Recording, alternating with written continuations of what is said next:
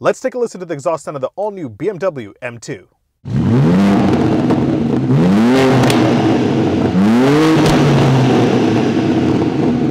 The new M2 is powered by a 3-liter inline 6-cylinder making 453 horsepower. You have the choice of a 6-speed manual or an 8-speed automatic, and with near-perfect 50-50 weight distribution, it's extremely fun to drive.